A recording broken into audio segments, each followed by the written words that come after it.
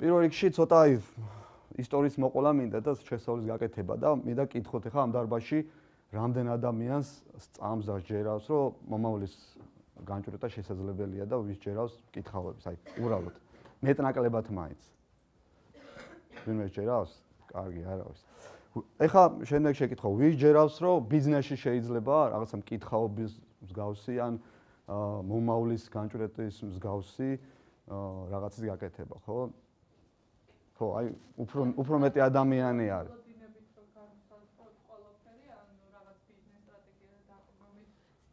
კი.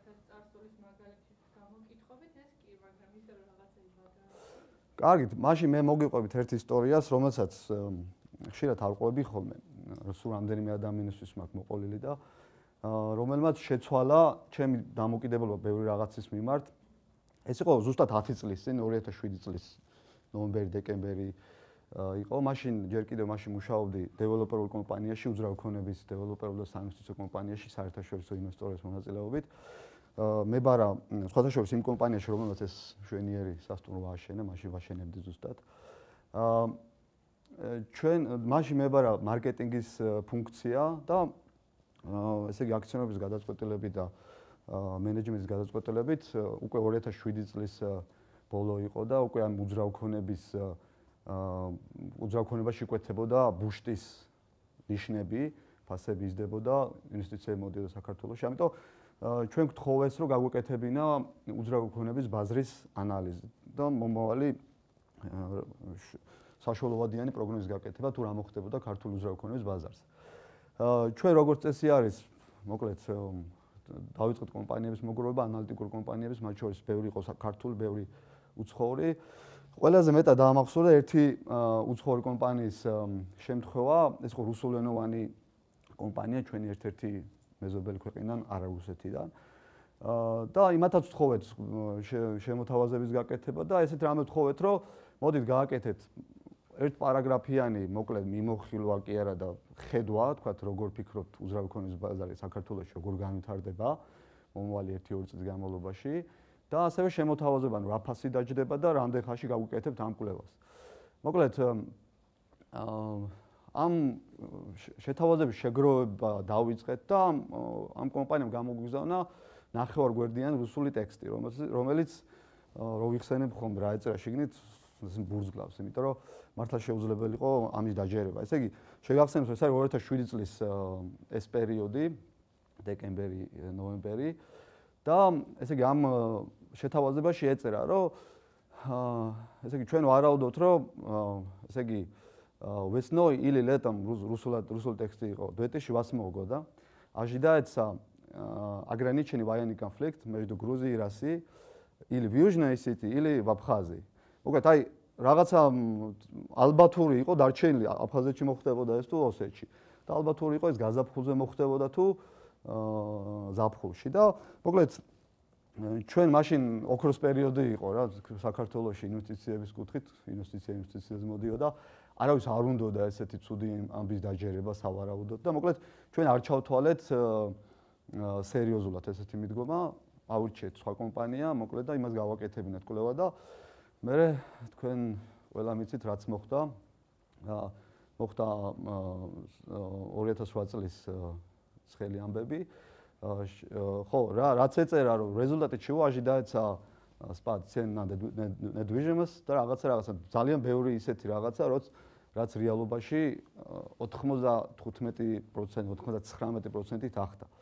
და ეს რო გადათარგმნო ეხლა რამდენად ბიზნეს პროგნოზია თუ ნახევრად ფანტასტიკის და ჩხიბავების სფეროდან არის, ცოტა რთულია ჩემთვის. მას შემდეგ დიდი დრო გავიდა ჩვენ რა თქმა უნდა ყველა კომპანია მიზარალა, ჩვენმა კომპანიამაც მეტნაკლებად, თუმცა იმის გამო რომ ჩვენ არ ვიყავით ძალიან ღმად შესულები იმ პერიოდისთვის, მეტნაკლებად ნაკლებ ზარალით დავამთავრეთ, თუმცა ბევრი კომპანია მას შემდეგ იცით რომ ქართული დეველოპერული კომპანია გაკოტრდა და აღარ არის ბაზარზე. მოკლედ ამის მორალი რა არის, რომ შესაძლებელია, დიახაც რომ შესაძლებელია მომავლის პროგნოზირება, დიახაც რომ შესაძლებელია რაღაცა ნიშნებზე დაყრდნობით და ჩაღრმავებით მომავლის რაღაცა ჩარჩოებში პროგნოზირება და ამაზე ბიზნეს სტრატეგიის აწყობა. ასე რომ ეს არ არის მითი და ეს ამან მასწავლა ცხოვრებაში, რომ უნდა მიაქციო ბევრ რაღაცას ყურადღება. და ამის შემდეგ მე ისევ გადმოვერთე კონსალტინგურ ბიზნესში და ჩვენც ძალიან ბევრ ბიზნესს დავეხმარეთ ამ კუთხით, არა თქვა ასეთი დონის რაცა მკითხაური პროგნოზებით, რომელიც პოლიტიკაში განვითარებულ მოვლენებს ეყრდნობა, არამედ უფრო მეტად ეკონომიკური ანალიზი და კომერციული ანალიზი. ჩვენთან TBS-ში დაახლოებით ძალიან ბევრი იდეა მოდის, რა ძალიან ბევრი არის უტოპიური თავიდანვე, რომელზეც ჩვენ ვეუბნებით, რომ ამაზე ბიზნეს გეგმას ნუ გააკეთებ და ნუ დახარჯავ ამაზე ფულს. 80% შეიძლება ასეთი იყოს, რაც მოდის. დანარჩენი 20%-დან, რაზეც ბიზნეს გეგმას ვაკეთებ და ჩვენც თვლით, რომ შესაძლოა ამაზე ბიზნეს გეგმა გააკეთდეს, იმის 20% გამოდის არაეკონომიკურად მიზანშეწონილი და ვეუბნებით ხალხს, რომ ინვესტორებს, რომ თავიანთ ძვირფას დროს და მილიონობით დოლარს ნუ დახარჯავენ ამ იდეის განხორციელებაზე და ამითი ჩვენ შველით, ასე ვთქვათ, დიდი შეცდომებისგან. მოკლედ ეს პატარა ისტორია, რაც მოვყევი, შემდეგი რა გვაქვს. ხო, აი რას დაარქმევდით ამ სურათს, რამ ფოტოების კოლექციას? რაღაც კრეატივი, უცებ. რა შეიძლება დაარქვათ? კი ბატონო. ვოთ, აი, თემქა სიცნობს ადამიანს, ზუსტად ეს პირველი კორპუსი არის თემქიდან. არა შენ დაქვია, არა შენ დაქვია, კი. და ესეთი არა შენ და კორპუსები საქართველოში და პოსტსაბჭოთა სივრცის ბევრ ქვეყანაში ძალიან ხშირად შეიმჩნევია, ჩვენ მეზობელ ქვეყნებში შესულ დავდივარ, ძალიან ბევრი არის რა. ანუ მიდიხარ და სახურავი აღარ არის დაფარებული სახლს და ზოგი არის აშენებული და მერე გაძარცული, სხვადასხვა ეტაპზე, ზოგი იდეაშივეა მიტოვებული საძირკველში, ზოგი კარკაში, ზოგი სახურავის ეტაპზე. იგივეა ბიზნესშიც რა, ესე იგი რეესტრის მონაცემებით, ბიზნეს რეესტრის მონაცემებით საქართველოში არის დაახლოებით 600,000 რეგისტრირებული კომპანია და აქედან მხოლოდ 170,000 არის აქტიური. ანუ ის დანარჩენი არის არაშენდა, ვერაშენდა. და საქართველოში ეს ფენომენი, ვერაშენდას ფენომენი ბევრია და ბიზნესში შეიძლება ხშირად მოხდეს ესეთი რამე. აი მორ ჯიგარ ადამიანს თუ იცნობს ვინმე, ან თუ გეცნობა თან სახელები თუ გეცნობ. ვოთ. ეს არის ედმონდ ჰილარი და მეორე არის თენზინგ, ძალიან გაქვს ჩემს სახელზე, რაღაც ვინმე ხოლმე. ნორგაი, ეს არის ის ორი ადამიანი, რომელმაც პირველი დაიპყრო ევერესტს. ანუ შეიძლება მანამდეც ვიღაცა იყო მისული, მაგრამ ესენი არიან ისინი, ვინც დადასტურებულია, რომ იყვნენ ევერესტზე. და მოკლედ ძალიან გავლენიანი ადამიანები არიან, ისტორიას ახსოვთ, ვინც ამ თასოლებებისაც აინტერესებს, ეს ადამიანები ახსოვთ და იციან. მათ შორის ჰილარი თაიმსმა ერთ-ერთ მე-20 საუკუნის ერთ-ერთ ყველაზე გავლენიანი ადამიანების სიაში შეიყვანა. ასე რომ მაგარი ტიპები არიან რა, ეს ფოტო რომელიც იქნა გადაღებული 1953 წლის მაისში. მაგრამ ანუ იმათ სახელი ბევრმა იცის, მაგრამ აი ამ ტიპის სახელი ცოტა მიცის რა. მორის უილსონი, ეს არის ერთი შეშლილი ექსცენტრიული ინგლისელი, რომელმაც ასევე სცადა ევერესტზე ასვლა, ძალიან საინტერესო ისტორია აქვს ამ ტიპს და მე მოგიყვებით ეს ისტორია რატო არის მნიშვნელოვანი ბოლოსკენ გავხსნი ამ საკითხს. ესე იგი, მორის უილსონი იყო პირველი მსოფლიო ომის ვეტერანი, დაიჭრა პირველ მსოფლიო ომში, მე რაღაცა ლოცვებით და მთელი თავისი ფსიქიკური განწყობით შეძლო ეს ჭრილობების მორჩენა და დაიჯერა, რომ მარტო შეძლებდა ევერესტის დაპყრობას. 1934 წელს არ იცოდა, ესე იგი, გეგმა ჰქონდა ესეთი გიჟური რა, ანუ უნდოდა თვითმფრინავით, რაც შეიძლება ახლოს მისულიყო ევერესტთან, იქ ჩამოეგდოს თვითმფრინავი და მე ამ დარჩენილი მანძილი გაევლოფეხი და დაიპყრო ევერესტი. ძალიან გიჟური იდეა თავიდანვე, ავანტურისტული. თუმცა ინგლისელებს ჩვევია და მოკლედ ამ ტიპს არც პილოტის განათლება ჰქონდა, არც მთასწვერის განათლება, უბრალოდ იყო ერთი ჩვეულები ინგლისელი, რომელიც ომის გამოცდილება შეიძინა.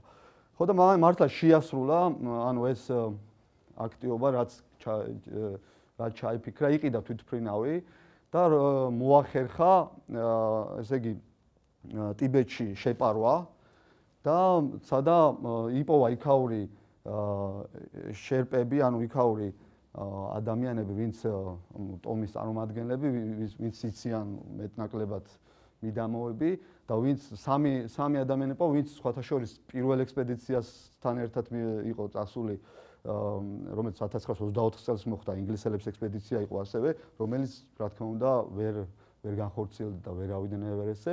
და იპოვა ის სამი ადამიანი და ამათთან ერთად სთხოვა რომ წამოყევითო და დაიწყო. სამჯერ ცადა, ესე ქაოტურად ასვლა. პირველ ჯერზე ამიდმა შეუშალა ხელი, მეორე ჯერზე რაღაც დიდი ყინულის კედელი შეხვდა და წამოვიდა. ეს ხალხი საწყალი იქაურები ეხვეწებოდნენ, წამოჩავიდეთ, არ გაკეთდა, ამითი არ გამოვაო და მოკლედ მაინც სიჯიუტის გამო არ შეცვალა თავის განზრახვა და როგორც ბევრი თავის წინამორბედი, ისიც ევერესტის ფერდობზე თავის კარავში სიცივისგან, შიმშილისგან გარდაიცვალა.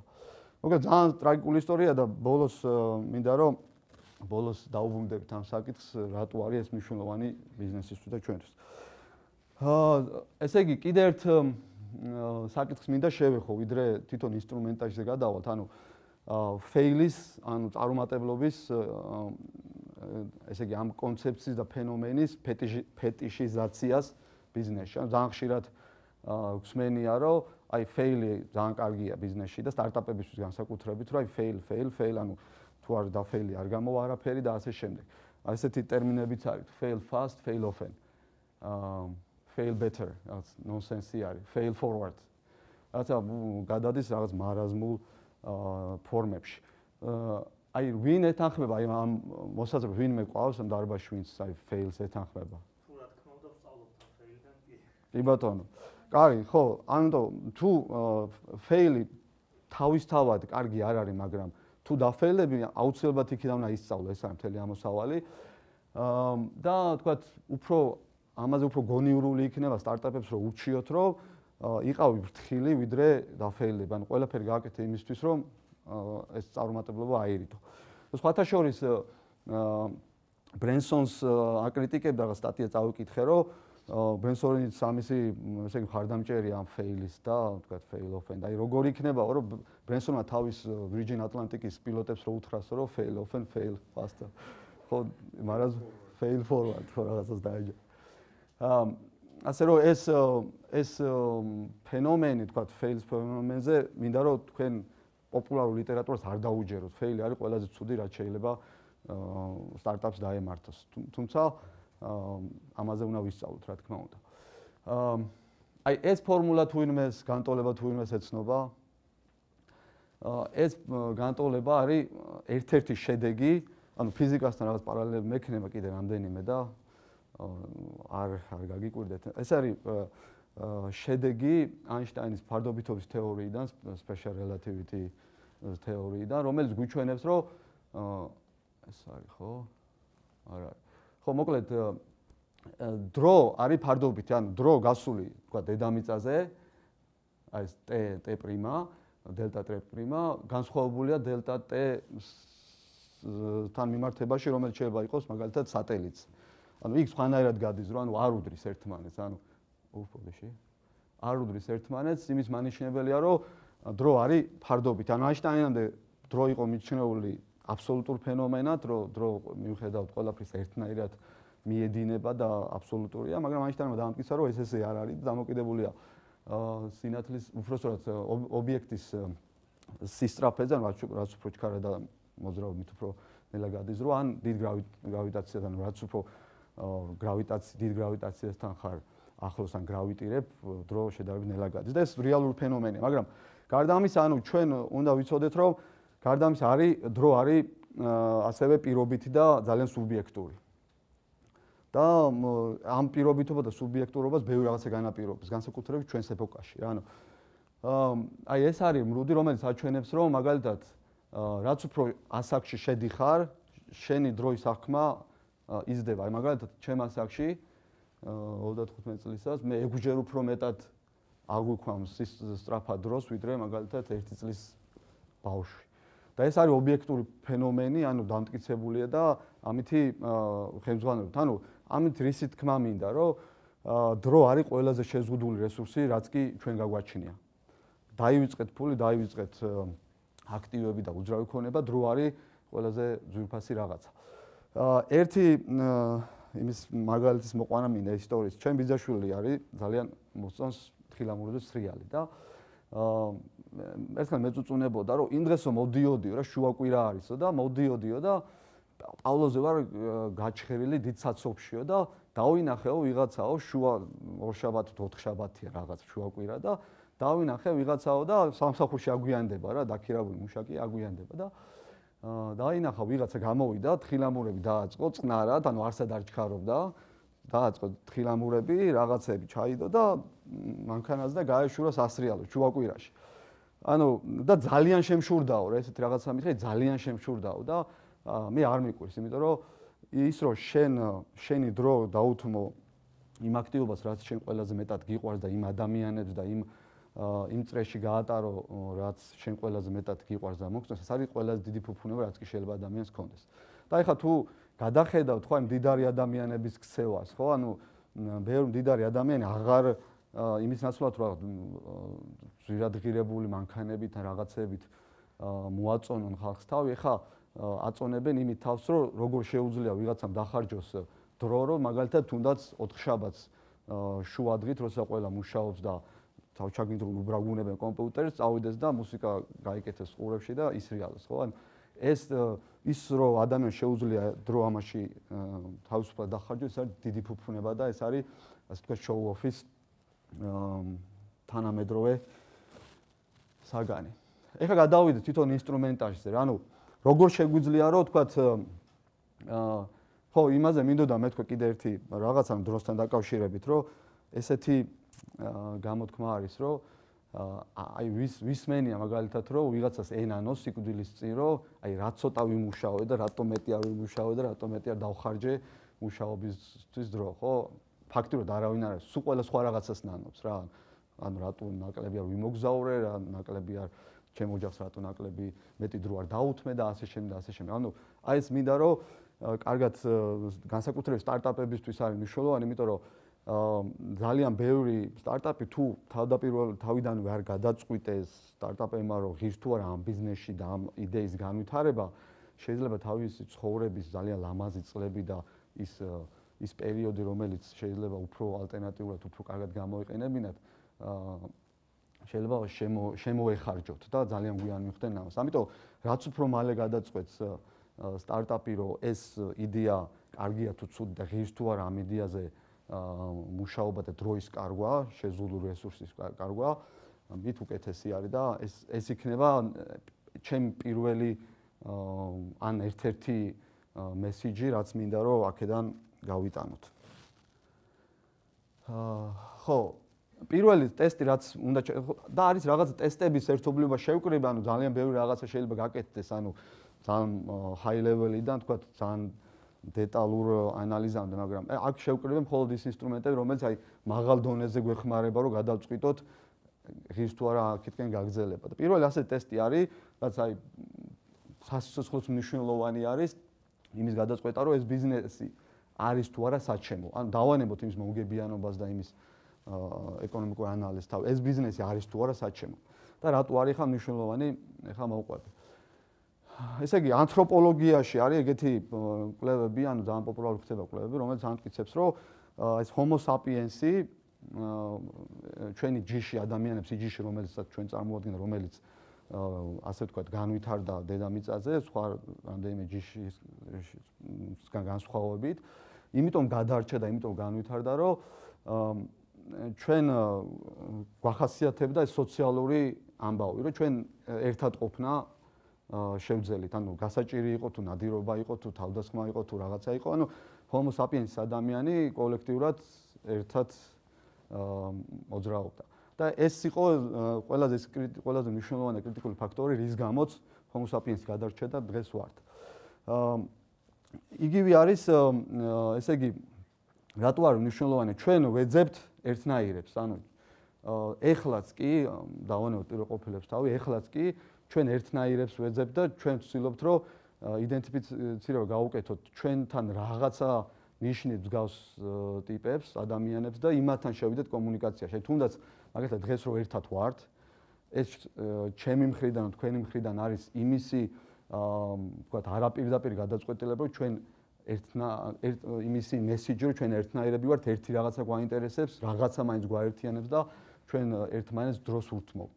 ჩვენ ერთმანეთთან ურთიერთობა გვაქვს სიამოვნებს. ისევე არის ბევრგან, აი, რამდენს, ანუ ადამიანები ერთმანეთის მსგავს ადამიანებს იზიდავენ. და ეს უკვე მეცნიერულთაც დამტკიცებული, აი, რამდენს მინდა რომ ვკითხოთ, აი, რამდენს ყავთ ეგეთი ნაცნობი წყვილი სანაცნობოში, რომლებიც აი ერთმანეთს ძალიან გვანა ფიზიკურადაც და ხასიათებითაც, ხო? ხო ძალიან ბევრი არის. ანუ რო შეხედავ, რომ შეიძლება რო არ იცოდე, რომ ბეჭდები უკეთია და რაღაცა გეგონება დაძმა არიან. ძალიან ხშირია ეგეთი შემთხვევა. და არის ეს ფენომენი არის მეცნიერულად დადასტურებული, რომ მაგალითად პერსონალურობის ტიპი თუ ერთნაირია ფსიქოლოგიურად ანალიზის შედეგად უფრო მეტი ალბათობა აქვს, რომ ერთად იქნებიან. მაგალითად რო არ იცვლებიან ერთნაირი ტიპები, ჩვენ გრავიტირებთ ისეთ ადამიანებთან, ვისაც ჩვენაირი განათლება აქვთ, ანუ ჩვენი მსგავსი განათლება აქვთ. ხო? ფიზიკურად ვინ ჩვენნაირად გამოიყურებიან, ისინი უფრო მოგწონს მეტნაკლებად. და ნუ ამის რესერჩი არსებობს, სადაც წყაროები, სადაც შეგვიძლია რომ ამ რაღაცებს გავეცნოთ. კი, ეგეთები. ანუ აქ შემთხვევაში perception-ის პრობლემაა, შენ გონია რომ შენც ლამაზი ხარ, ვინაირი ლამაზი ხარ.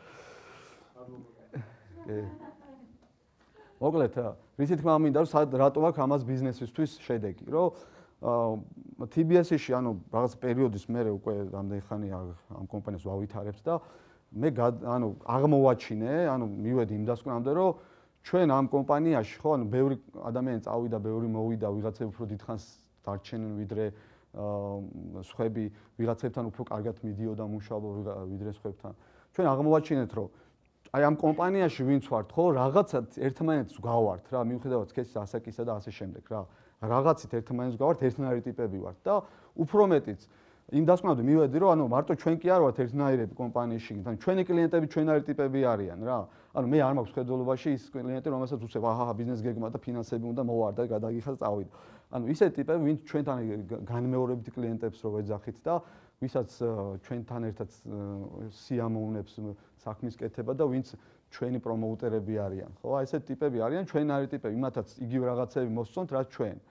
და ანუ ასე ვთქვათ, აი სექტა იკროება რა, ანუ მე პირდაპირ თუ ირიბათ, აი ამ დასკვნამდე შეიძლება მივიდეთ და აი რო თქვენს რო გაანალიზოთ, ხო, აი რამდენი კომპანია არის საქართველოში, სადაც ადამიანები ყველა ერთნაირი მუშაობს იქ და აი ყველა ერთმანეთზე მიყოლებით გვანან ამ კომპანიის დამფუძნებას. აი ერთნაირი ტიპები, აი ეგეთ კომპანიებს მე ვეძახი სექტებს რა. ზოგი ასე, ზოგი ის და ის ამ კომპანიებს კლიენტებიც ეგეთები ყავთ რა. ანუ რაღაც ანალიზი რო ჩაატარო და რაღაცა გამოიკვლიო, იმ კომპანიის პერსონალურობას რაც შეეფერება და როგორი ბუნებაც აქვს, ზუსტად ისეთი კლიენტები ყავთ და ეს ყველაფერი გამომდინარეობს იქიდან, რომ იმათ დამფუძნებელი და ის ადამიანები, ვინც ამ სათავეში უდგანან და ლიდერშიპი, ისიც იმ ადამიანის თვისებებს იზიარებენ ძალიან ხშირად. ასე რომ აი ეს თვისება, რომ მაგალითად რომ ადამიანებს ერთმანეთს იზიდავენ და ერთნაირი ტიპის ადამიანებთან გვაქვს სურვილი რომ შევიდეთ კონტაქტში, არის ძალიან რეალური. აი მაგალითად ერთ მაგალითს გეტყვით კიდე, რომ მაგალითად ხართ სადაც უცხოეთში, კარგ ამბავში ხართ რა, ოღონდ ცუდ ამბავში და რაღაცა, აი კარგ ამბავში ხართ და თქვა ჩავთვალოთ, რომ ქართველების რეპუტაცია ნორმალური არის რა, არ მოგინდება რომ ქართველს არის. და უცებ ნახეთ, რომ რაღაც ვიღაც ქართველი ძალიან უცხო გარემოში და მიგდებულ ადგილას ნახეთ ვიღაცა ქართველი, გაიგეთ ქართველის ხმა, მე ძალიან გამიხარდებოდა მაგალითად. მე შევხედე კომუნიკაციაში და აღმოჩნდა, რომ ის ქართველი არის, მოკლედ შენი ნაცნობის ნაცნობი, ანუ ჩერეს ნაცნობი გამოდგა რა.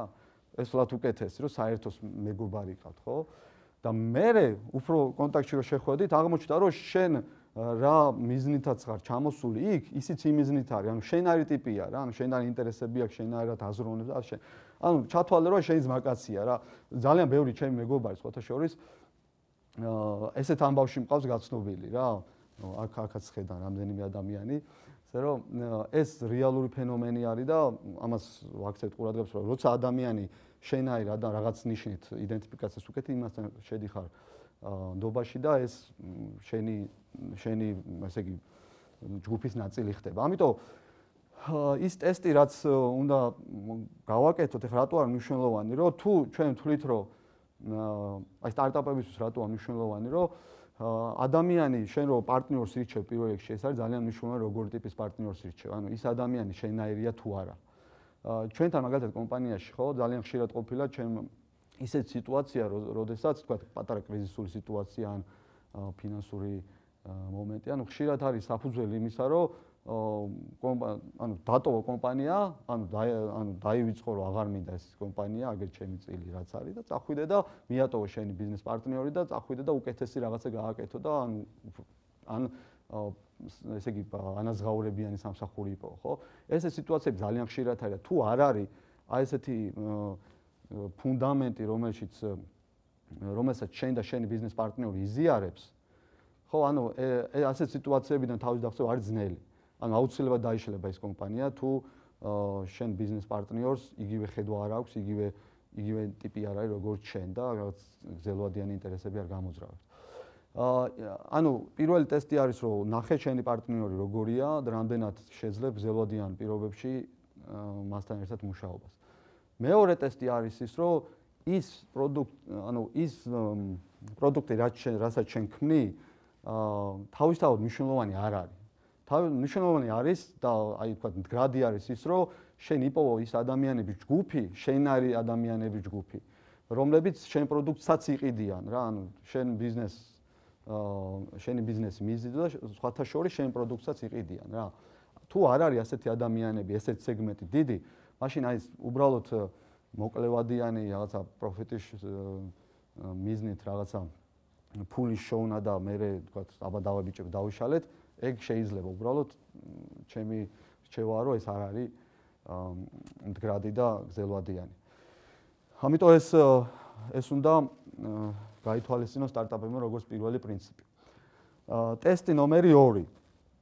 პოზიციონირება. ანუ პოზიციონირება ესეც რაღაც სტრატეგიული ინსტრუმენტია, რომელსაც ყველა სხვადასხვანაირ ინტერპრეტაციას უკეთებს და ხშირად არასრულია ხოლმე. ანუ ამ შემთხვევაში მე მინდა რომ ერთ-ერთ კონცეფციაზე შევაჩერო ყურადღება, ეს არის მაკინზის პროდუქტი არის, პროდუქტი არა მათი ნააზრევი და იმის ინტერპრეტაციას გავაკეთებ. ანუ ეს კონცეფცია ამტკიცებს, რომ ანუ customer value map, ასე ვთქვათ, მოხმარებლის ღირებულებების მიხედვით პოზიციონირება.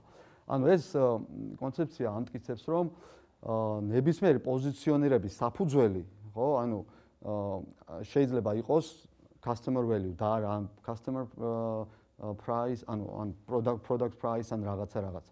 ანუ ეს value-ში რა იგულისხმება, ხა ძალიან ბევრი მარკეტინგის სფეროში მოღვაწეობთ, ხედავ, ამიტომ ეს ბევრს მენიას value რა. ეს არის ის სხვაობა მოხმარებლის მიერ აღქმულ სარგებლებსა და მოხმარებლის მიერ აღქმულ ფასს შორის. ანუ ის სარგებელი, რომელსაც კომპანიას თავაზობს, თუ მოხმარების მიერ არის კარგად აღქმული, ეს უნდა ამას უნდა გამოაკლდეს ის აღქმები, რომელიც ფასთან დაკავშირებით აქვს მოხმარებას და ანუ სხვაობა არის value. ანუ თუ მოხმარებელი ვერ ხედავს სარგებელს შენ იმ ბენეფიტებში, რასაც კომპანია აფასებს, მაშინ ფასი მარტო არაფრის თქმელი არ არის. ამიტომ არის რომ აი შეგვიძლია დავალაგოთ ყველა კომპანიის შეთავაზება ამ ორი ღერძის მიხედვით, მოხმარების მიერ აღქმული სარგებლები და მოხმარების მიერ აღქმული ფასი. და ნათქვამია რომ გვეუბნებიან რომ ესე იგი სრულყოფილი კონკურენციის პირობებში ეს ყველა შეთავაზება, ყველა კომპანიის შეთავაზება განლაგდება ამ value equivalence ხაზზე. ანუ ეს რას ნიშნავს, რომ სხვა თანაბარ პირობებში ნებისმიერ კომპანიის მიერ შეთავაზებული ღირებულება და ბენეფიტები ეკვივალენტურია იმ ფასისა, რასაც ეს თავაზობს და ყოველთვის გვექნება კომპანიები, რომლებიც დაბალ ფასს თავაზობენ და ნაკლებ ბენეფიტებს და ნაკლებ სარგებლებს და ყოველთვის იქნება კომპანიები, რომლებიც უფრო პრემიუმ პროდუქტს თავაზობენ და მომსახურებას უფრო მაღალ ფასად და კონკურენცია ამას უშვებს, რომ ეს სტატუს quo შეინარჩუნდეს. მაგრამ არის ესეთი ვარაუდი, მაგალითად თუ რაღაცა შემთხვევის გამო, თქვათ, მოიქეცი, კომპანია მოიქცა ამ პოზიციაში, ეხლა რა ხდება? ანუ გადაინაცვლა ზემოთ მხარეს. აბა რა ხდება, ანუ მინდა თქვენი რა შეიძლება მოხდეს, რომ მაგალითად მომხმარებლის მიერ, ანუ რა მოხდება აქ რო ვიყოთ, მომხმარებლის ხო, გააძვირეს ბენეფიტები შემცირდა, ანუ შეიძლება არ შემცირდეს, მაგრამ ხო, ეს პროპორცია ბენეფიტებსა და ფასს შორის, ახმულ მომხმარებლის მიერ ახმულ ფასს შორის გაუარესდება. შესაბამისად, რა მოხდება, კომპანია დაიწყებს ბაზრის წილის დაკარგვას. ხო, ანუ თუ ვენდისმა იქ რაღაცა value-შიც არ ბენეფიტებშიც არ შეცვალა და არ დაამატა, ხო? რა მოხდება? ვენდისი დაკარგვას დაიწყებს ბაზრის წილის დაკარგვას, ხო? მაგრამ თავისთავად ფასის გაძვირება არ არის ნეგატიური, ასე ვთქვათ. და ხო. კი ბატონო. რეალურად პროდუქტის თვითღირებულება და გაცილებით მეტ ხარჯავს, ვიდრე მანამდე ხარისხი მანამდე შეიძლება. კი ბატონო, ანუ აი უნდა გადაწყვიტოს ვენდისმა, რომ თქვათ აი ამ ხაზზე იმოძრავა და მაღალი ფასი, იმიტომ შესთავაზა რომ სარგებლების გაზარდა, თუ უბრალოდ გადაინაცვლა და ფასი გაზარდა, ხო?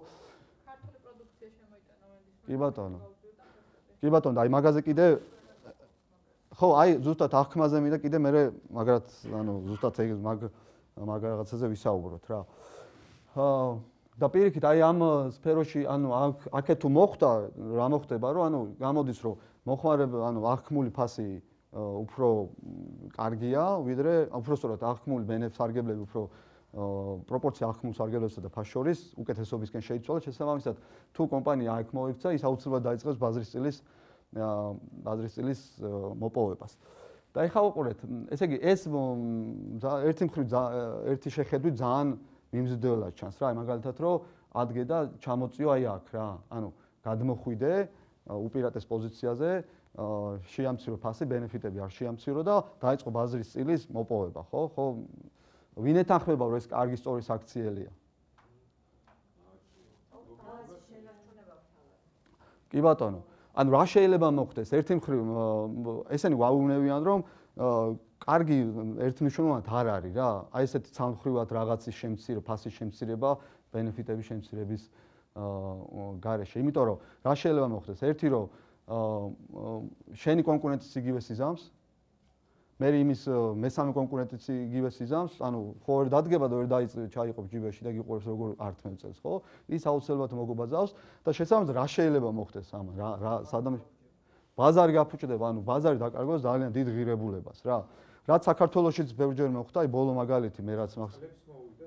წყლებს, ბანკებს მოუვიდათ, ეგ რესპუბლიკა ბანკის მაგალითი იყო, რომ იპოთეკურ სესხებზე ადგენენ და ბრახ უცებ 15 იყო და 11-ზე ჩამოვიდა უცებ და ეგონათ რაღაც უფრო მეტ ბაზრის წელს მოპოვებდნენ, გადმოიპირებდნენ, რაც სინამდვილეში მოხდა იყო, რომ სხვა ბანკებმაც ცოტახნით კი გადავიდნენ ის კლიენტები, მაგრამ შემდეგ სხვა ბანკებმაც მიბაძეს დაწიეს საპროცენტო განაკვეთი, ძველი კლიენტები ისევ დაუბრუნდნენ თავიანთ პატრონ ბანკებს და მოკლედ საბოლოო ჯამში მომხმარებელი ჩვენ აღმოჩნდით უკეთეს მდგომარეობაში. ინდუსტრია იზარა, ხო?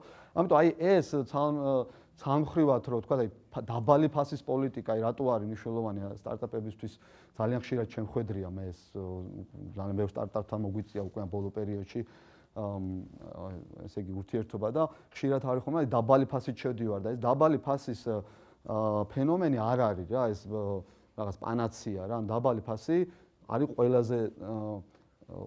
ყველაზე ბოლო ინსტრუმენტი, რაც კი შეიძლება სტარტაპმა გამოიყენოს. კარგი, მაშინ თუ დაბალი ფასი არ არის, მაშინ რა არის? ანუ გამოსავალი, ხო, რაღაცა ხო უნდა იყოს გამოსავალი, რომ ჩვენ კონკურენტებს წავართვათ. ესე ხო არ ვიდგებით და რაღაც.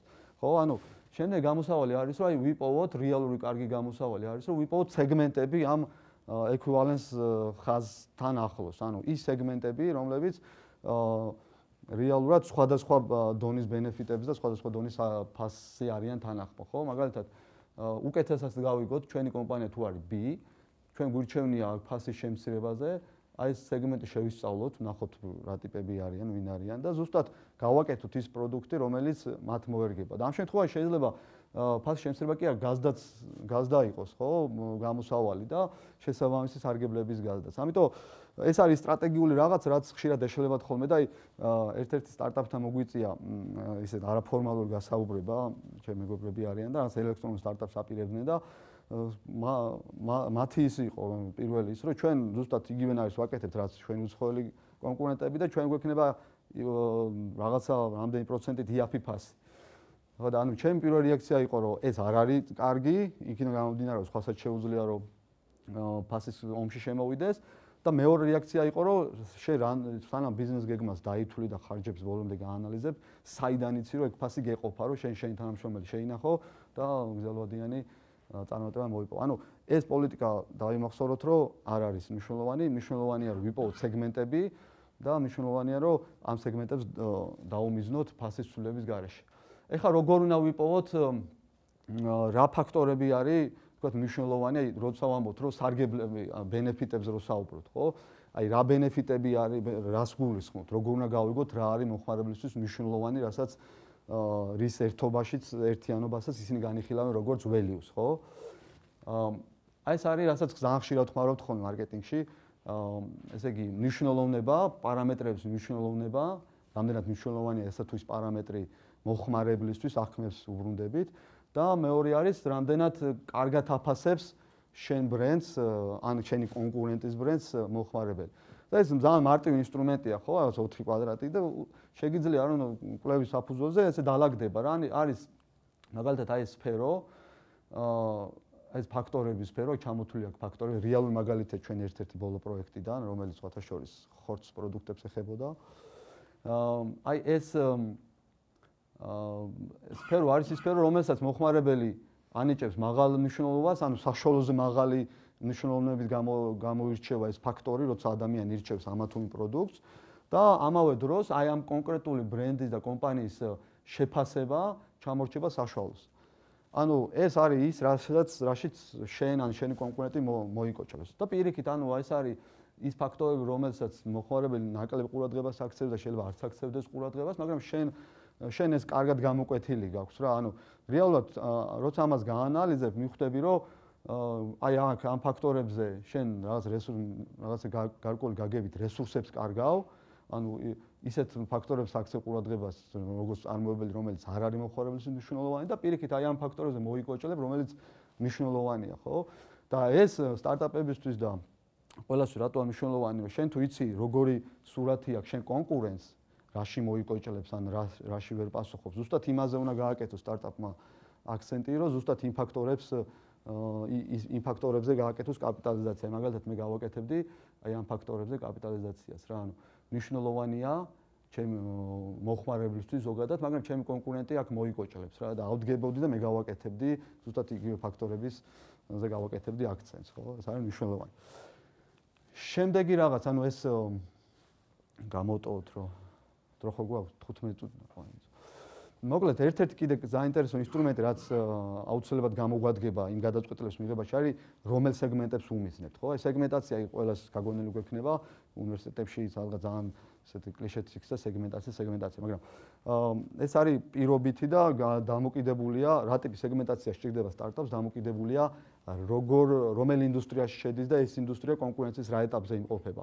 აი მაგალითისთვის არის სეგმენტები, თქვათ, როცა კონკურენცია დაბალია, მაშინ კომპანია შეუძლია რაღაცა გარკვეული ახალი ფუნქციონალურობის გაკეთებით, მაგალითად ტელეფონია და ინტერნეტში არ შედის, ხო? ანუ არ აქვს ინტერნეტის ფუნქცია და მე გავაკეთე ახალი ტელეფონი, რომელსაც ინტერნეტის ფუნქცია აქვს, ხო? ანუ ფუნქციონალური გაუმჯობესება შევქმენი, ეს მოქმედებს და მუშაობს, როცა კონკურენცია არ არსებობს. მაგრამ როდესაც კონკურენცია ვითარდება, აი ესეთი ტიპის სეგმენტაცია და კლიენტების დაყოფა ამ ნიშნის მიხედვით, ვის უნდა ინტერნეტი ან ტელეფონი და ვის არა, ხო, ანუ უკვე აღარ არის შესაძლებელი. ანუ ყველა, მაგალითად, საბანკო ინდუსტრიაში, ხო, ერთი ბანკი გამოვიდა და რაღაც ახალი ტიპის კლასიკური ბარათი გამოუშვა და ზუსტად ერთ კვირაში იმ კონკურენტმა ბანკმა გაიმეორა. ანუ ეს ფუნქციონალური ნიშნით კონკურენცია და ამ სეგმენტებზე აქცენტის გაკეთება აღარ არის კონკურენტული უპირატესობის წყარო. ანუ შემდეგ უნდა გადავიდეთ ერთი დონით ქვემოთ, რომელსაც ჩვენ უწოდებთ ეს გარემოებითი ტიპის სეგმენტაციას. ანუ ეს არის სეგმენტაცია იმის მიხედვით, თუ მოხმარებელი რა გარემოებაში მოიხმარს ამა თუ იმ კატეგორიას და პროდუქტს, ხო? მაგალითად, ლუძე ქონდა ეს ბოლო, რაც ლუძე გამოვიყენეთ. ანუ როცა ფეხბურთს უყურებ ჩემპიონთა ლიგას, ბევრ კომპანიას, ბევრ ლუდის კომპანიას უნდა რომ აი თავის ლუდი ასოცირდებოდეს ჩემპიონთა ლიგის ყურებასთან და როცა ადამიანი ჩემპიონთა ლიგას უყურებს, აუცილებლად უნდა დალიოს მისი ლუდი. ეს უკეთესი ვარიანტია ვიდრე ფუნქციონალური ელემენტებზე ესე იგი დაყრდნობა, მაგრამ ესეც არ არის. ესე იგი მდგრადი, იმიტომ რომ როცა კონკურენცია იზრდება, ამასაც წაგართმევს კონკურენტი და სხვასაც მოუნდება, სხვა ლუცაც მოუნდება იგივე occasion-თან თქვა ასოცირება. და ჩვენ ურჩევთ ხოლმე რომ თუ უნდა რომ უფრო მდგრადი კონკურენტული უპირატესობა მოიპოვოს სტარტაპმა, უნდა გამოიკვლიოს ადამიანების და მოხმარების ფსიქოემოციონალური პორტრეტი, გააკეთოს ამათი ფსიქოემოციონალური სეგმენტაცია და დაუმიზნოს სწორედ იმ არარაციონალურ ქვეცნობიერ ნაწილს ადამიანის გონების, რომელიცთვისაც აი ფუნქციონალური და occasionalები და რაღაცები უკვე მეორე ხარისხოვანია. შენ თუ ადამიანი გულით გიყვარს, იქ შეხვდები თუ სად შეხვდები, უკვე მნიშვნელობა აღარ არის, ხო? აი იმ ანალოგია რო გავაკეთოთ. ამიტომ ძალიან მნიშვნელოვანია თუ უნდა სტარტაპმა რომ კონკურენტული უპირატესობა მოიპოვოს, გაანალიზოს რა სექტორში შედის და რამდენად რომელ სეგმენტები უნდა გააკეთოს რა. რაც უფრო ქვემოთ ჩავდივართ, მით უფრო მეტი ანალიზი გვჭირდება. ხო, კიდე რა გვაქვს აქ? ხო, რამდენად ცხელია თქვენი ინოვაცია, ამაზე ცოტა სწრაფად გავივალი, ეს არის ინსტრუმენტი, რომელიც Harvard Business Review-ში გამოქვეყნდა რამდენიმე წლის წინ ძალიან მომეწონა. ესე იგი ეს კონცეფცია ყავს სტარტაპ, ანუ იმისთვის რომ შეაფასო რამდენად ინოვაციურია შენი ახალი სტარტაპი, ყოფს მთელ ამ ინოვაციების მთელ დომეინს 4 ძირითად სფერო და ამ 4 მიმართულებაში 10 ძირითად სფეროს, ქვესფეროს, რაშიც შეიძლება სტარტაპმა გააკეთოს ინოვაცია. მაგალითად არის ფინანსური მიმართულება, რომელშიც შენი ინოვაცია შეიძლება იყოს ახალი ბიზნეს მოდელის შექმნა, ანუ რითაც ფულს შოულობ, შეიძლება იყოს პროცესში, core პროცესში ინოვაცია, ან სხვა დამხმარე პროცესებში ინოვაცია, რაც ასევე ინოვაციად ითვლება. პროდუქტის ინოვაცია, ახალი ფუნქციონალური ელემენტის დამატება პროდუქტში, რაც კონკურენტებთან შედარებით უპირატესობას გაძლევს, ან მარკეტინგში და თქვათ, უბრალოდ მარკეტინგულ კომუნიკაციაში და ბრენდინგში და customer experience-ში ინოვაცია, როგორ მიაწვდი, რა არხით და რა ჩენელით მიაწვდი ამ პროდუქტს. ანუ ამ თითოეულ სფეროში 10 სფეროა სულ. თუ უნდა შეაფასო რომელ სფეროებში გაქვს და რამდენად ბევრ სფეროში გაქვს ინოვაცია, როცა იწყებ ამ რაღაცას. და ესეთი საინტერესო მაჩვენებლები გამოიყვანეს, incremental economic value, ეს არის ის value, რითაც ეს არის იმ დანაზოგების და დამატებითი შემოსავლების ერთობლიობა, რასაც ჩვენ ღებულობ ამ ადგილებში ინოვაციის გზით, მაგალითად ახალი პროცესი, ინოვატორული პროცესი გააკეთე, სადაც ჩვენ დაზოგე რაღაც თანხა, ანუ ზოგავ კონკურენტებთან შედარებით რაღაც რაოდენობის თანხას. ეს არის შენი დანაზოგი და ეს დანაზოგები იკრიბება, გამოდის აი ეს ეკონომიკური value. და reference value. Reference value არის მომხმარებლის მიერ დანახული value და თუ ეს თავსებადობაშია და რა პროპორცია ამ ორ პარამეტრს შორის, იმის მიხედვით განისაზღვრება თუ რამდენად ცხელია შენი ინოვაცია და ესეთი ალის საინტერესო ისა აქვს გაკეთებული ანალოგი, რამდენად ფერადი და ვთქვათ ალის მსგავსებულია შენი ინოვაციის ტიპი. მაგალითად ეს კონკრეტული მაგალითს ამ კონკრეტულ მაგალითში კომპანიას აქვს 3 სფეროში ინოვაცია, ეს არის დანაზოგიან დამატებითი მარჟინალური შემოსავალი, რომელიც მიიღება ამ ინოვაციის შედეგად და ეს არის რასაც მომხმარებელი იღებს. ამათ შორის სხვა ესე იგი პროპორცია გვაძლევს კოეფიციენტს, რომელიც გვიჩვენებს ზუსტად რამდენად ცხელია შენი ინოვაცია. ანუ თუ ეს მაღალია, ესე გვეუბნებიან რომ რაღაცა 3-4-ზე მეტი თუ არის საცალო ბაზარზე ესეთი პრაქტიკა არსებობს, ეს კოეფიციენტი თუ არის 3-4-ზე მეტი, მაშინ ნორმალურია ინოვაცია, მაგრამ B2B სფეროში ეს ინოვაცია შეიძლება უფრო კოეფიციენტი შეიძლება იყოს 1 და რაღაც, ანუ უფრო ნაკლები ინოვაციაც საინტერესოა B2B კლიენტისთვის. იმიტომ ეს ძალიან მნიშვნელოვანია და ძალიან კარგი ჩარჩოა, რომ გააანალიზოთ რა სფეროში აქვს სტარტაპებს ინოვაცია. და ბოლო ინსტრუმენტი, რომელიც Made in Georgia არის ჩვენი ასე ვთქვათ კონცეფცია, რამდენად შეკუმშვილეთ თქვენი იდეის ზამბარა. აი ეს ტიპი თუ იცით, აბა თუ გეცნობათ ვინ, ამ ფორმულა თუ გეცნობათ.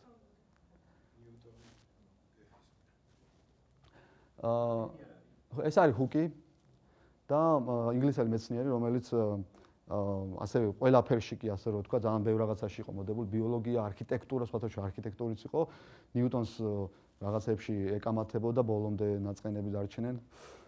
და საკმაოდ საინტერესო ადამიანი იყო, რომელმაც აი ეს ფორმულა, ლამაზი ფორმულა დაწერა და შეგვინარჩუნა. ეს ეხლა რას ამტკიცებს, რომ F-ი ანუ ეს ეხება ზამბარის მუშაობის პრინციპს, ანუ ის ძალა რითაც შეკუმშული ზამბარა მოქმედებს, უკუქმედებს, ესე იგი წფიულად პროპორციულია ზამბარის გადახრასთან მისი წონასწორული პოზიციიდან, ანუ რაც უფრო მეტად არის ზამბარა გადახრილი თავის წონასწორული პოზიციიდან, მით მეტია ის ძალა, რითაც ის უკუქმედებს. ეს მარტივი ვარიანტი.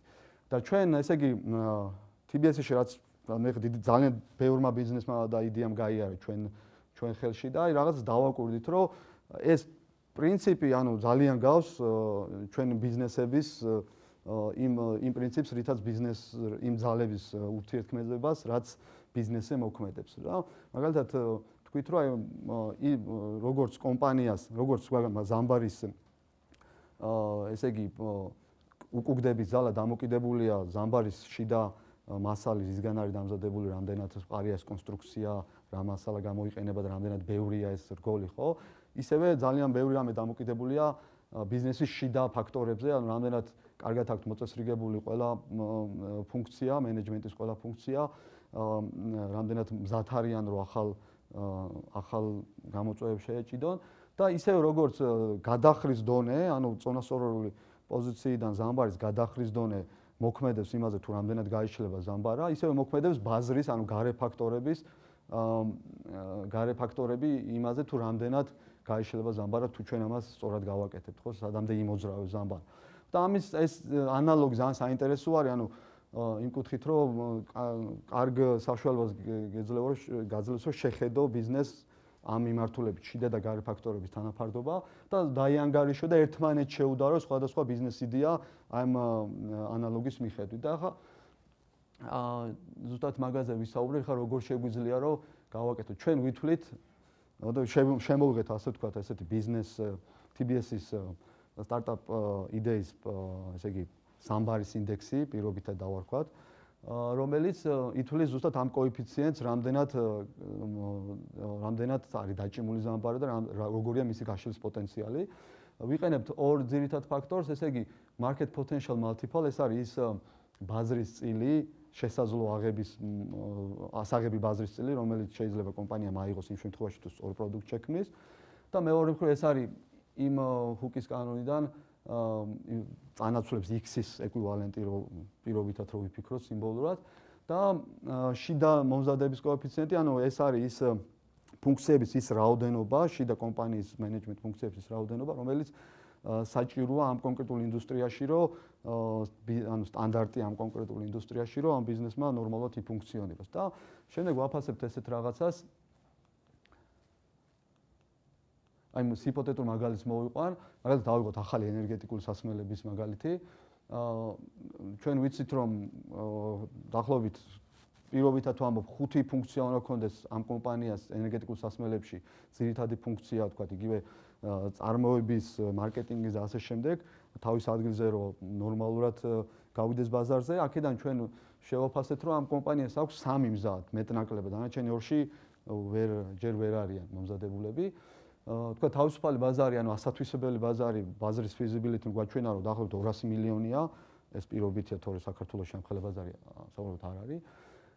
და ეს დაახლოებით ბაზრის 20%-ის ეკვივალენტურია. ანუ market potential multiple არის 20. და შესაბამისად, ანუ ინდექსი, ანუ ამ კონკრეტული кейსისთვის გამოდის 3/5, ანუ აი ეს internal resource coefficient გამრავლებული 20-ზე, დაახლოებით 12. ეხლა რატო არის რას გვაძლევს ეს რა, ანუ თავისთავად ცალკე აღებული არაფერი არ არის, ანუ ეს ინდექსი რა, თუ სხვას არ შეუდა. 100-თან არის შედარებული თუ? ხო, სხვასთან. ხო და ჯერ არ გვაქვს 100-თან შედარებული, თუმცა თუ ინდუსტრიაში, ანუ სწორი წესი არის, რომ აიღო და იმ ინდუსტრიაში არსებული, მსგავს ინდუსტრიაში არსებული кейსები შეადარო ერთმანეთს და ამის შედეგად, ანუ შედარების ფუნქცია აქვს ამას, თუ ინდექსმა შეიძლება იმოძრავოს 0-დან 100-მდე, ჩვენი გათვლებით, ანუ ჩვენი პრაქტიკით და გამოცდილებით, ის იდეები, რომლების ქულა 20-30-ზე მეტია, ძალიან იშვიათი, ანუ კარგი ბიზნეს გეგმები, რომელიც შიგნითაც მომზადებულები არიან, ყველა ფუნქცია თავის ადგილზე აქვს და პარალელურად მაღალი ბაზრის პოტენციალი აქვს, ეგეთი იდეები ძალიან ცოტა მოდის უკვე, ადრე უფრო მეტი იყო, ხა ნელა ბაზარი ჯერდება. მაგრამ მოდის, მაგრამ იდეები რომლის ქულა 5-ზე ნაკლები, ანუ ჩვენი გამოცდილებიდან, ექსპერტული გამოცდილებიდან გამომდინარე, იმას შანსი არ აქვს და პირდაპირ ემჩნევა ხოლმე რომ არ აქვს. ამიტომ იდეა რა არის, რომ თქვენ ეს გააძლევთ იმის საშუალებას სტარტაპებს, რომ სწორად დაინახოთ და სწორად შეუდაროთ ამ ფრეიმვორკის მიხედვით კონკურენტებს, შეედაროთ კონკურენტებს და გადაწყვიტოთ რამდენად არის შეკუმშული ზამბარა.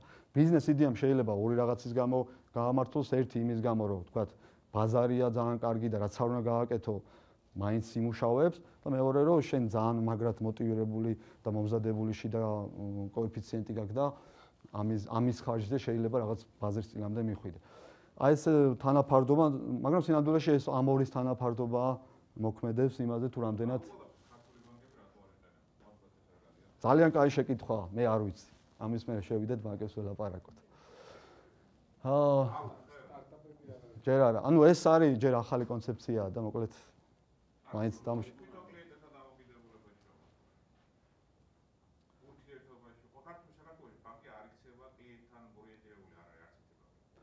ხო, ანუ ალბათ ნაკლებობა ამ სამომხმარებლო კულტურის კონკურენციის ბრალია. კი ბატონო. ამაზე აი დავამთავრე და მე შეგვიძლია კითხვა-პასუხის დონეზე. მოკლედ ეს არის ვიზუალური გამოხატულება, ანუ ძლიერი იდეა, სუსტი იდეა, შეგიძლიათ ესეც გამოსახოთ. იდეა ეს არის და ეხლა რომ შევაჯამოთ, მოკლედ გადავიდეთ შეჯამებაზე, რას უნდა მივაქციოთ. ესე იგი, მომავლის გჯეროდეს პირველ რიგში, ანუ არ ვიყოთ სკეპტიკურები იმისა, რომ მომავლის განჭვრეტა შესაძლებელია, ეს შესაძლებელია, გააჩნია რამდენად დაინტერესდებით. დროს უნდა დავკარგოთ, იმიტომ რომ დრო ყველაზე მნიშვნელოვანია და დრო ჩქარდება, აქსელერაცია არის. რა ადამიანებში მომიწევს ურთიერთობა სამსახურში და ჩემ კლიენტებთან ძალიან მნიშვნელოვანია. შემდეგ სტრატეგიულად სწორად მივდივარ თუ არა და ჩემი სტრატეგიის ფრეიმვორკი სწორია თუ არა და სწორი რაღაც ინსტრუმენტის ხელმძღვანელობ თუ არა, არის თუ არა ჩემი ინოვაცია საკმარისად ცხელი, არის თუ არა ჩემი ზამბარა საკმარისად შეკუმშული და როგორ რამდენად დიდზე იმოძრავებს, შევაფასოთ და დაუბრუნეთ ამ ჯიგარს, მორის ულსონს, ძალიან ტრაგიკული ისტორიაა.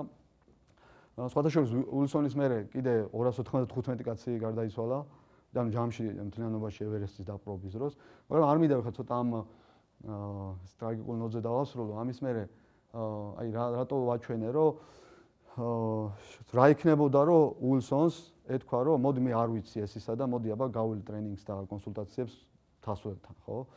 რა იქნებოდა, რომ დაეყენებინა თავის გვერდზე ისეთი ადამიანები, ვინც ეს უკვე გააკეთა, ვინცაც უფრო მეტი გამოცდილება აქვს. სხვათა შორის პირველი ექსპედიცია ულსონამდე ვინც იყო, უბრალოდ ჰილარის ექსპედიცია იყო, დაახლოებით 400 კაცი მონაწილეობდა, რომელიც ზოგი ბეისკამზე იყო, ზოგი ამარაგებდა და ასე შემდეგ ამ ექსპედიციაში. ხო, რა იქნებოდა, რომ აი ზუსტად თავის თანამოაზრეები იპოვა, ფაქტობრივად მას თანამოაზრე არ ყავდა, ორი დაქირავებული ადამიანის იმედზე იყო. და რა იქნებოდა, რომ უფრო უკეთესი ინსტრუმენტაჟით ემოქმედა, თქვა გაეგო რა ამინდია, ან რუკა ენახა, რომ იქნული არ დახვდებოდა და ასე შემდეგ, ხო? ორი ალტერნატივა, რომ ერთი იქნებოდა, ან ვერ ავიდოდა, მაინც ვერ ავიდოდა და სიცოცხლეს მაინც შეინარჩუნებდა და ესეთი ადამიანები სხვა სიგიჟეს ჩაიდნენ, რაღაცას მაინც გააკეთებდნენ, ან მეორე ალტერნატივა, რომ გახდებოდა ისტორიაში ავიდოდა ევერესტზე და გახდებოდა ისტორიაში პირველი ადამიანი, რომელიც მარტო ავიდა ევერესტზე, ხო?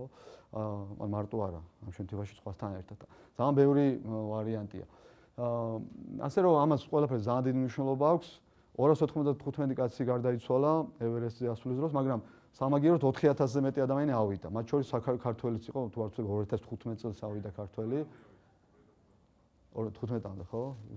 კი, და აი ეს ფოტოში რეკორდები არის კიდე და მაგალითად აი ეს ტიპი აპა შერპა არის 21-ჯერ ასული ევერესტზე. ეს მეორეც ასევე 21 რეკორდსმენები არიან. ასე რომ მინდა რომ აი ეს ისტორია რაღაცა მარტო ალბათ ადიან, შეიძლება ადიან. ასე რომ მინდა რომ გისურვოთ ყველას თქვენ ევერესტზე ასვლა და წარმატება. დიდი მადლობა. შეკითხვები მინდა რომ თუ არის. ბანკებს რაც შეეხება, თუ ბოლომდე რომ გავცე პასუხი რა, ანუ ბანკები არის ზუსტად იმ ეტაპზე, როცა აი რაც ვახსენე რა, რომ ემოციონალურად თუ არ გავუკეთე კომუნიკაცია შემომხმარებელს და ემოციონალურად თუ არ დააბი, ანუ ქვეცნობიერ დონეზე, უკვე აღარ არის ფუნქციონალურად, უკვე აღარ თუ არ ევაჭრები და პირველ თუ არ გამოძალა, არ გაზოს პირველ. თო ეგ კონკურენციის კი ბატონო, გეთანხმებით, კარგით. მადლობა დიდი.